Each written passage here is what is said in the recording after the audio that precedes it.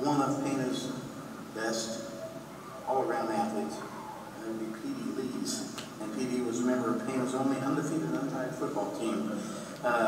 He turned down a scholarship to Arizona to pitch baseball, or play baseball, and took up Iowa's football team and got his scholarship to go to Iowa. He played on the national championship team. They didn't really have a national championship. It's called the Grambling Rice Trophy, but he played for that team, and very special athlete in Pana. Played baseball, football, and basketball. And I'd like to introduce her. I'd like to have P.D. come up.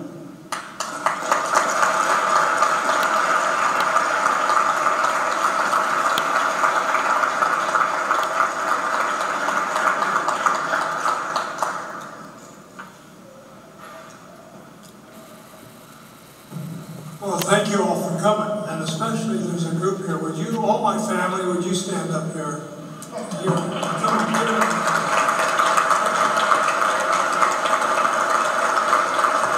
And I want to reminisce a little bit about, you know, when you're a kid and you're watching the high school kids play ball, and there were names that you, some of you will remember. But remember Lynn Aldi? He was a heck of a basketball player.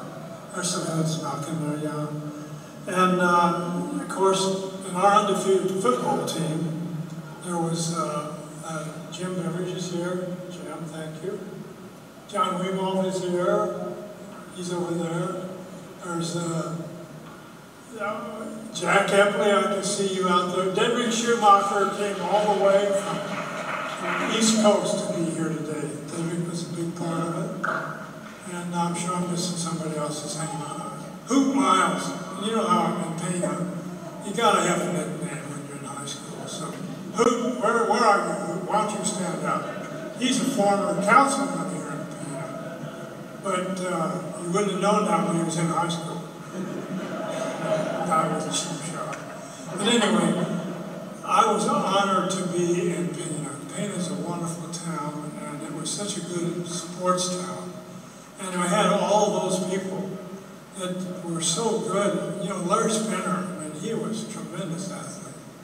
Played football, and then, you know, he played in the baseball. So, but there was a real community that, you know, had a lot of good athletes, and I just feel that they helped me to be better because they were so good. So, again, I love Pana.